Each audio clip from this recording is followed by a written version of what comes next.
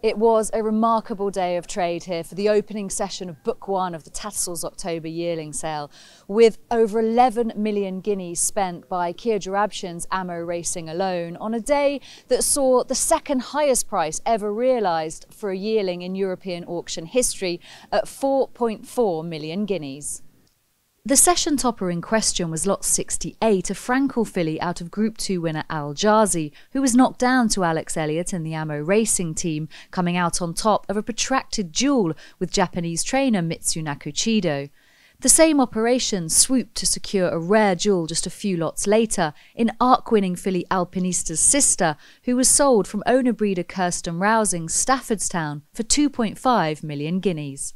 Tell us a little bit, first of all, about this FRANKEL filly out of Al Jazi, who went right the way to 4.4 million. I presume you didn't think she'd make that much? No, not at all. We didn't see that. But Kia and Mr. Marinakis, who's partnering with Kia, were pretty determined to get her. And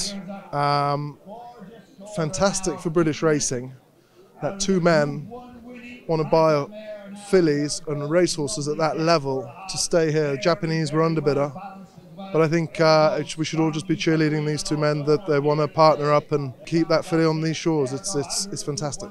The top lot, who entered the record books as the second highest price ever reached for a yearling here at Tattersalls, was a cause for celebration for her consigners, Newsells Park stud. Yeah, I needed a bit of time to get some breath.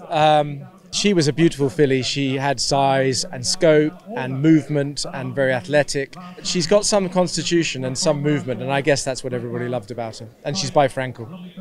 The seven-figure mark was breached again just a few lots later, when the most expensive colt sold during the first session was knocked down to Anthony Stroud of Godolphin for 2.2 million guineas, in turn entering the record books for his seller's Ballylynch stud as their most expensive yearling sale to date. Well, we knew that very, very significant buyers all liked him, had vetted him, so we expected he would sell very well, but you never know quite what they'll reach.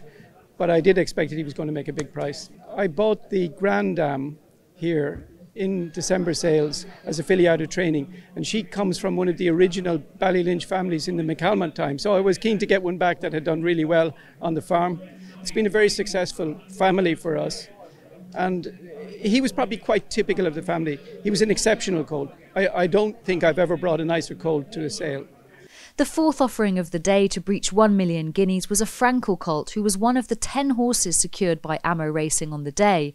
This colt, out of a tone and own sister to multiple Group 1 winner Midday, sold to the team for 1.1 million guineas and was consigned by Baroda Stud on behalf of Yulong Investments.